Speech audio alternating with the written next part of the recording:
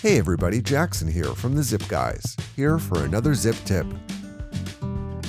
Today we're going over how to use the split and rotate tool inside of your zipForm account. From the Documents tab of our transaction, we have a PDF file of combined disclosures that need to be separated into separate files. With the PDF open, we will click on the Split and Rotate tool. The Split and Rotate tool allows you to rotate the pages of an existing document or split pages into a new document by selecting Add Split.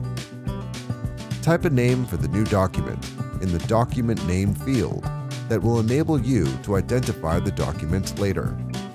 Type in a page range, 1 through 5 in this case, to specify which pages you intend to include in the new document. Repeat the process for the remaining splits.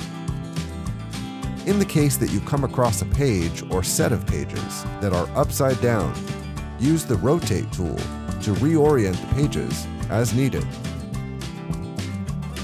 Click Save, and your PDF splits will show in the Documents tab alongside the original combined document. The Split and Rotate tool allows for non-consecutive splits as well. When we open up our Combined Disclosures PDF once again, we will select the Split and Rotate tool.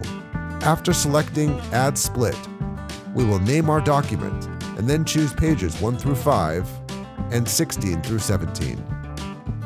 Click Save, and your new document has been created. Stay tuned for more zip tips from the Zip Guys.